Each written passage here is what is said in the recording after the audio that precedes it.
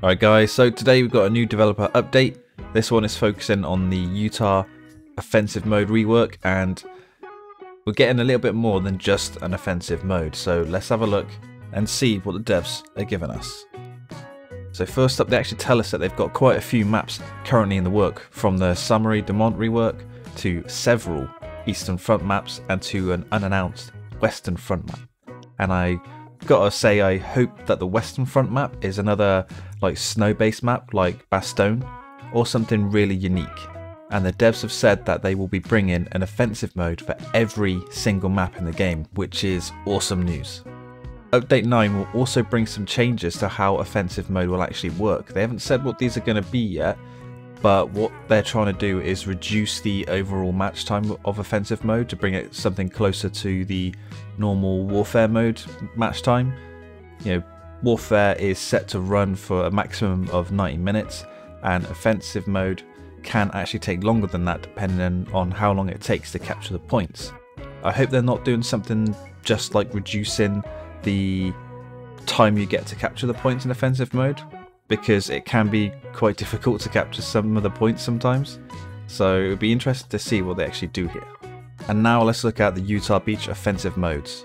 And Utah Beach, though, is getting an offensive mode where the US and the German forces will be attacking. You know, you get two different variations of it.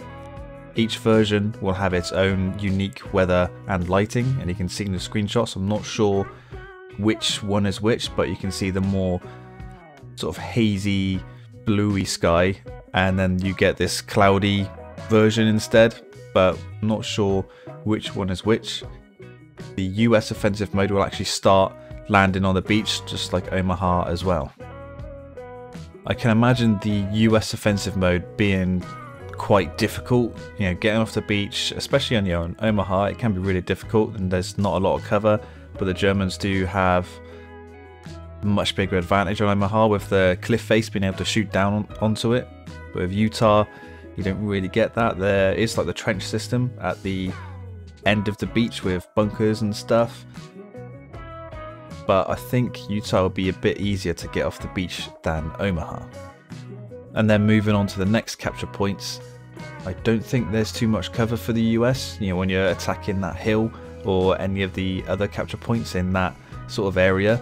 So it could be a difficult one for the US to progress, unless they are, you know, reworking the map a bit, adding in extra cover, stuff like that. We just gotta wait and see. The devs have actually also reworked the hedgerow assets, and the hedgerows actually look better, and they said this should actually improve the performance of the game as well. Because these hedgerow assets are used across the other maps, they haven't actually said this, but I'm assuming that they've just upgraded that actual asset itself, and that should carry across onto the other maps. I'm hoping that's the case, or at least I'm hoping they will revisit the older maps and then put those new assets in, because if it's going to give us better performance, then yeah, definitely do it. For the Axis offensive mode, when they're attacking from, you know, their end of the map, I guess depending on what points are active at the start, it could be difficult, because there's some like quite large open spaces with water around, which can really slow their advance and really bog them down. So they've done some more optimization for Utah as well. They haven't really said what this is apart from the assets, but they have said that with their tests on the new Utah Beach, they've seen increased frame rates on all machines they've tested, which is yet again great news, because performance is one of the biggest negatives with this game, and it's one of the biggest complaints I see, is that the performance just isn't there, and that's one thing they really need to improve on.